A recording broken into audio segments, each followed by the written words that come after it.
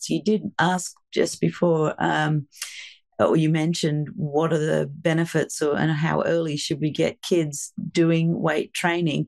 And for years, there were, people were very scared of that and thinking, oh no, you'll stunt their growth. Yeah. And there is no evidence of that, and I don't know where that even came from. I mean, people talk about, oh, you'll compress their growth plates. Why? That doesn't make any sense. It just takes a lot to do that.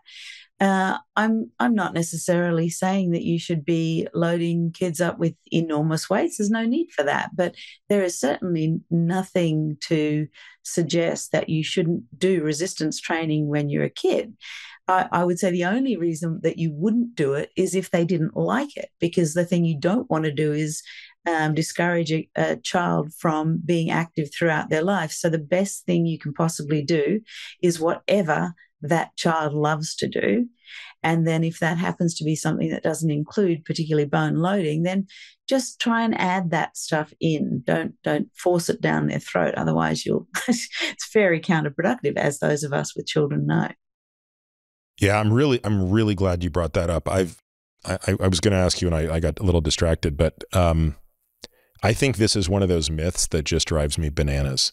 And we've looked. I mean, we have tried and tried and tried to find the evidence that suggests that kids can't lift weights, and we're coming up empty. We're just coming up empty. Yeah.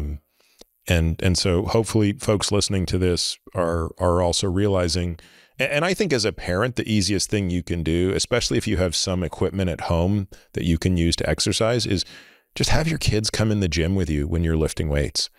And that's what we do. And never once have I said to my kids, I want you to lift weights. It's just, hey, we're going to go in the gym and I'm going to lift weights and you can do whatever you want.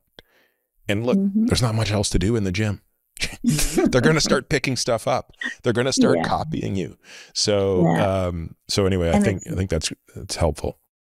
It's a great opportunity to teach them technique, because that's what's going to mess people up, not just kids, if they're not doing it right. You don't want a kid just going over and trying to do a deadlift and not doing it right. So there's your opportunity. Teach them from a young age, do a beautiful deadlift. There is one of the most useful exercises they can do their entire life.